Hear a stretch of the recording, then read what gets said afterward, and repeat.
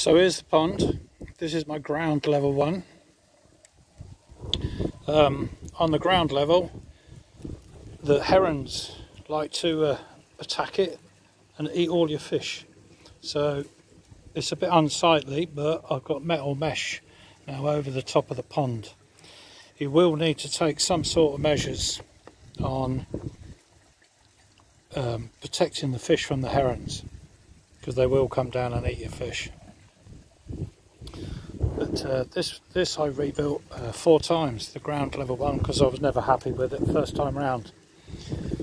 But then through this section here, underneath these timbers, and this little pot here, let me explain. See, now this is my koi pond. Very few lilies left because the koi just like to destroy it. But this is about 3.5 foot deep. It's not deep, but it's deep enough for the koi. Water actually overflows through there, where you can see that leaf that's stuck there. I'll just move that leaf out of the way. Anyway, that flows through here, so it's on constant overflow. And underneath this tub here is, let's lift this up a bit, the green pump there pumps water up that pipe, all underground and back into the big pond, this one. So it's constantly circulating water all the time. It doesn't go through any filters. All it does is keep it level.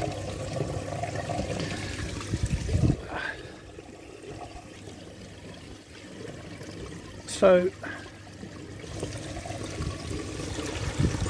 with the water circulating off the top, it removes all the leaves, because you've got a constant flow of water all the way around. So this is just like a leaf catch and debris, anything else that falls in there. And then I'll just put that back in there. That runs down that pipe, and at the end of the pipe I've put an old piece of stocking, or pop socks. They're just held on with like a cable tie, loosely fitted. Just get rid of these leaves out of here. And there weren't any leaves in here, because I had actually cleaned it out earlier. But now I've lifted the lid, all the leaves are dropped in. But what you see here is a bullcock. That constantly keeps the water level, because as it's pumping out of the green pump there, pumps it up this pipe, goes all the way round and back into the big pond, and then it overflows again. So it's just completely circulating all the way around all the time. Got the lid off here, bloody leaves keep blowing in. Right. Pipe over there, that side, is literally just a siphon pipe. And that goes in, if the dog gets out of the way, into the ground level pond. So as water evaporates out of the ground level pond, it literally siphons it out of this hole here via that pipe, so the pond stays the same level all the time. I don't have to actually manually come out here and top up my ponds, because they will evaporate, especially in the warm weathers. As you can see here, that's just dripping away, that bullcock. There's obviously some water, like, you know, it still evaporates even in this weather. But that's on a constant little drip there, just to keep the levels up. So both ponds actually stay the correct level that you want them, all via this bullcock and that pump there.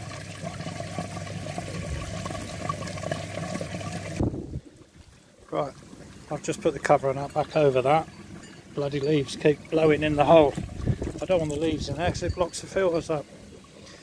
But as you can see on top of this little pond, there's leaves blowing in there. I just get the net and scoop them out every other day, sort of thing, you know, as and when I need to.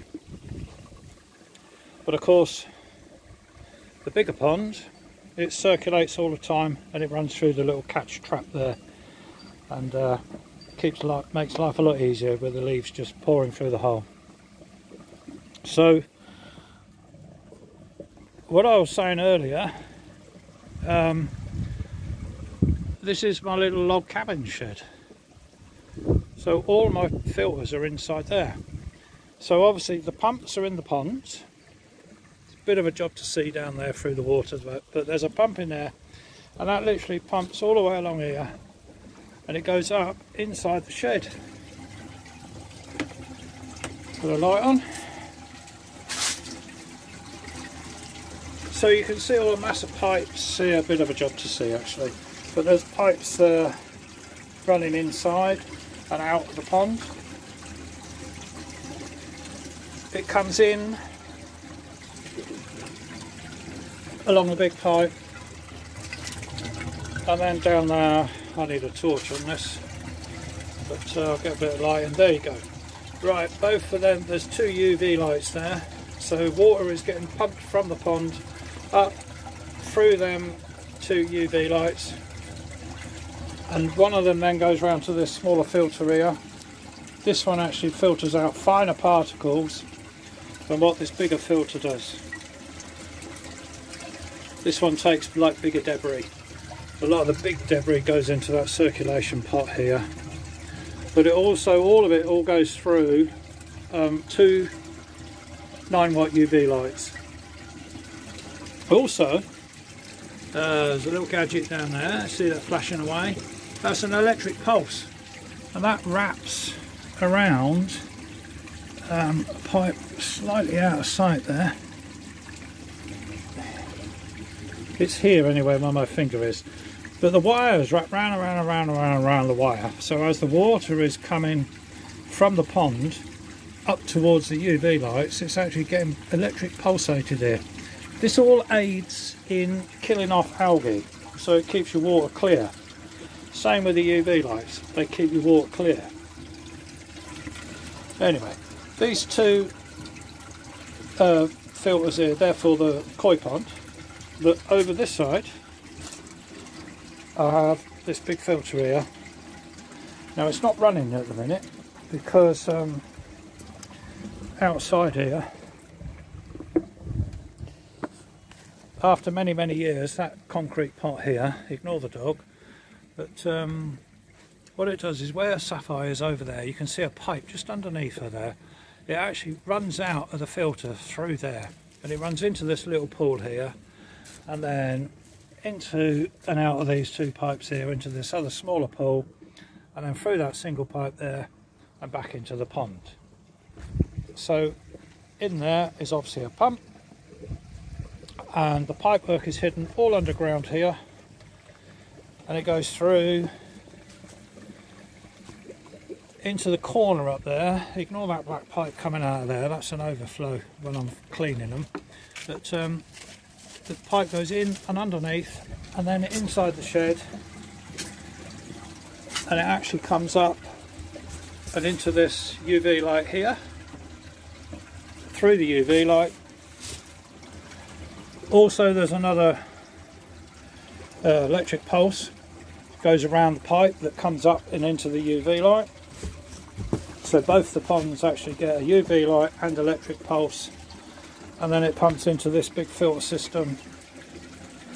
That's that drain pipe that you could see outside. It runs in underneath. Literally when I just drain it off, it runs in and soaks away. The water comes into the filter through the UV beyond there, and then runs out the back, runs all the way around, back outside, through the building again, and then you can just see it through the ivy there.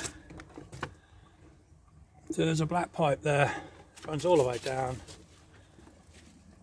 Again, it just goes slightly underground, right where Sapphire still is, and out underneath where she is there. So all the pipe work is hidden.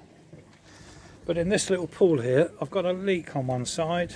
After many years, the brickwork here is actually cracked, and I need to do a bit of filling and repair with that to get it back up and running again. No real hurry though to do that in the winter, because you should be turning your pond filters off and your pumps off and everything in the winter, and just let the water sit. I always keep the circulation one underneath this board, what I showed earlier. I keep that one running just to keep the water levels up, and it's also moving the water around still, although it's not going through any filters. You only need to really filter it if it's going, you only need to circulate the water in the summer months through a filter really. You know, when you're feeding the fish, you know, they go and shite in the pond, etc. and all that, you know what I mean, and then you can purify your water obviously through your filter and everything. In the winter time you won't be feeding them if it's below 50 degrees, so they will just be sitting there nice and comfortably at the bottom of the pond, because that's where it's warmer in the winter, believe it or not, at the bottom, and they will just chill out through the winter. Come the beginning of spring, when the water level comes up, you'll start feeding them again. I have got here, that water's bloody freezing. I don't know whether you can actually see that or whether it will focus in. Trying to get that on the lens, but it is 48 degrees, just in case you can't see it properly there. So we're below 50 degrees and we just don't feed the fish now, just leave them, let them get on with life. I need to dry my hand, that's bloody freezing, that water. Well, it's 48 degrees Fahrenheit, it's cold, bloody cold. So yeah, if you can, when you're building your pond, hide all the piping and build a shed. You'll be surprised what you put in a shed. So I've got 3 filters in here, 2 for the big pond and 1 big one for the little pond. Then of course up the top here we've got food, clock, electric coming in, barley straw, other bits and pieces, garden lights, all sorts of rubbish in here, spare piping, more garden lights, my old radio. I listen to that when I'm cleaning the filters out. I keep my jet wash in here actually for the top of the garden. And then the feeding pots, other bird feeders, switches, lights, plugs, you name it, timers. So a shed is pretty much a good idea. Otherwise you're walking up and down the garden from another shed or somewhere in the house to put stuff, nets, and of course behind the door spawning brushes to go in the spring, or just before the spring, get them in early. More nets, and this is bone dry in here. It's got a double roof on. And one other thing I just wanted to point out, this stuff here, this is that non-rotting pond liner. It's like a fibrous soft cloth, very soft but hard wearing, but you can leave it wet and it doesn't rot away, and it protects your pond liner from the back ends and stones and other rubbish and everything else from piercing the rubber, your DPM pond liner, which is like this stuff. That here, stretchy bit, this is just a bit I've had left over from the smaller pond when I rebuilt that a few years back. So yeah, a shed is a good idea to fill it up with shite really, along with all your filters, and hide all your piping outside.